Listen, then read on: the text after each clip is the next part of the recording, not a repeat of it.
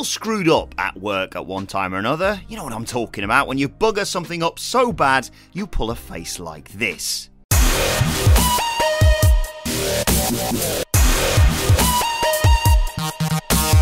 You hope that no one will notice, but when you're a pro wrestling announcer, yeah, you don't have that luxury. If you think Michael Cole has got it easy, yes, he's a knobhead, but regardless, think again. I'm Adam Wilborn from What Culture, and these are 10 times wrestling announcers really messed up. Number 10. Coach confuses Kane for The Undertaker. By his own admission, Jonathan Coachman's 2018 WWE return, it wasn't great. The ex-ESPN host had never been brilliant on the call, but most reasoned that he'd had some decent third-wheel banter behind Michael Cole and Corey Graves on programming. And then, the Raw on the 26th of March happened. Coach totally lost his bearings during a heated battle between John Cena and Kane. At one point, following a show of strength from JC, Coachman remarked that it was amazing John could pick somebody like The Undertaker up so easily. This might not have been as bad had the announcers left it there. Cena was wrestling Taker a few weeks later at WrestleMania 34 after all. Instead, Cole deadpanned that Kane was the one in the ring and not Mark Calloway. Flustered and likely a tad embarrassed by his mistake, Coach fell silent before stammering his way through the rest of the match. His confidence has been knocked and his credibility took a kicking live on air. Number 9. The entire Royal Rumble 2011 team. Cole wasn't so quick to notice something 7 years earlier, though. During the 2011 Royal Rumble, Alex Riley slipped during a spot with Cena and Kofi Kingston, and the NXT protege failed to hold onto the ropes as planned and was thus eliminated from the match. Both Cena and Kingston stared at one another with a look that clearly said, "Oh, bollocks. What do we do now?" On commentary, Cole, Jerry Lawler, Matt Striker and guest announcer The Miz continued talking up Riley's cleverness as a reason why Miz had decided to mentor him the prior year. They did this for an alarming amount of time before someone finally spotted that Alex wasn't in the ring anymore. Whoops. Christ knows how the foursome missed Riley's accidental elimination. The Rumble had ground to a halt when it happened, and Cena's facial expression alone told the world that the bout's format had just been buggered. Pay attention, guys.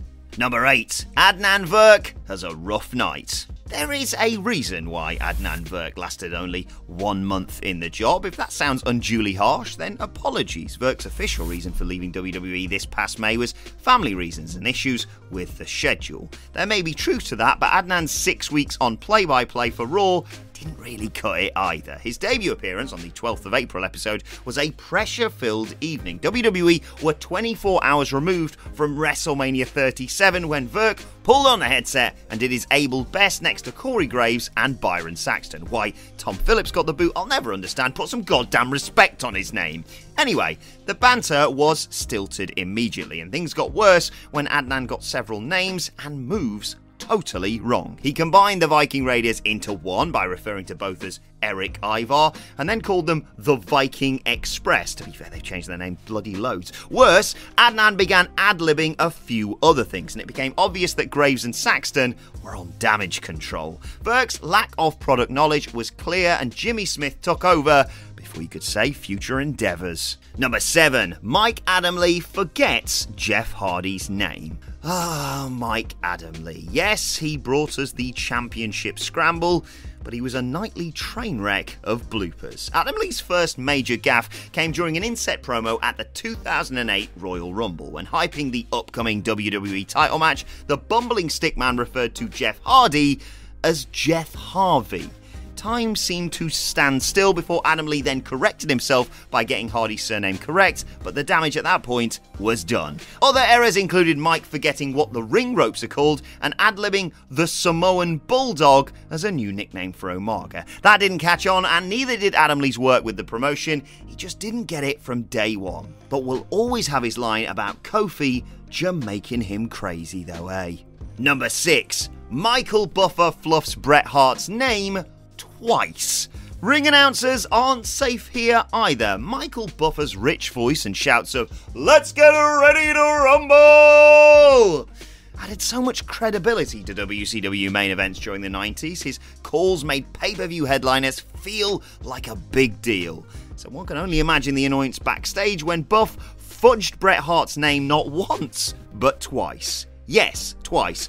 Buffer hyped up Bret's achievements and called him the master of the sharpshooter before a match with DDP on the 28th of October 1998 episode of Nitro. Weirdly, despite reading from cue cards, the announcer then finished his spiel by calling the legend Bret Clark.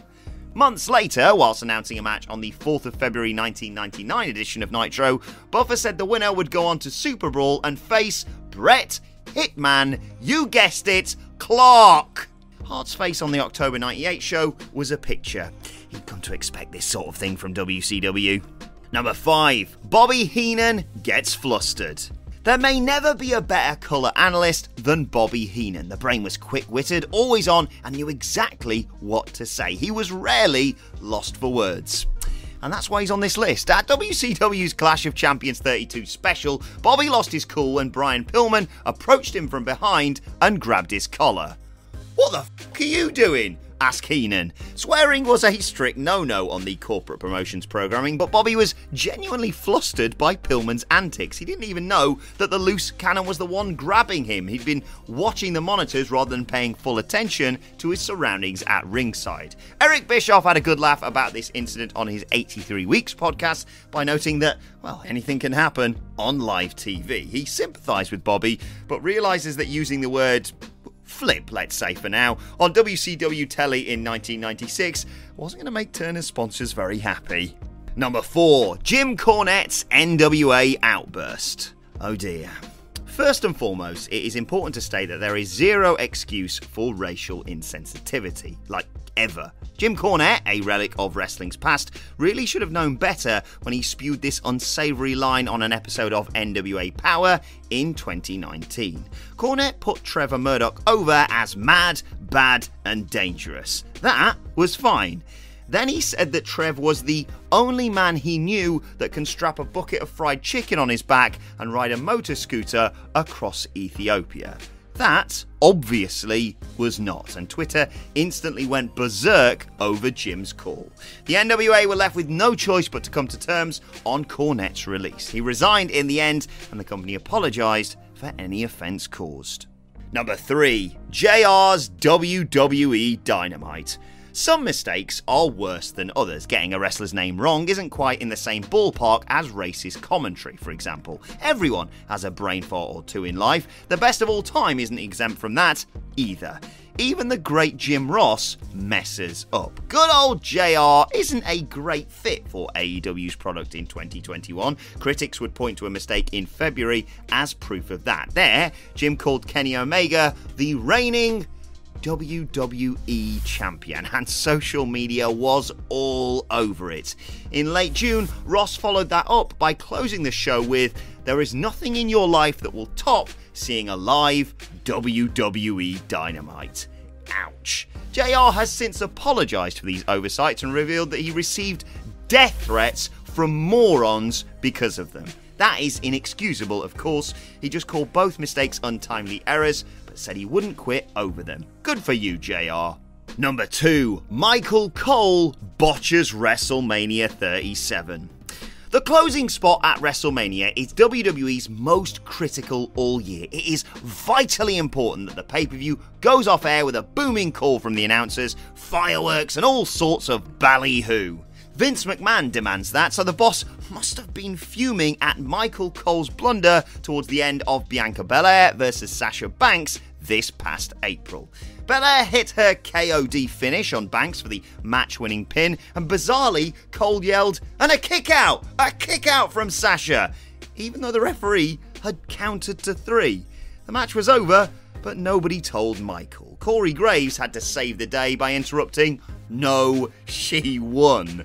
Cole's probably wanted the ground to swallow him up at that point. He'd blown Bianca's SmackDown Women's title win and the final piece of the night's soundtrack. Graves and others, like Vic Joseph, leapt to Cole's defence on Twitter, but some critics were having none of it. They were seriously annoyed by his lapse in concentration.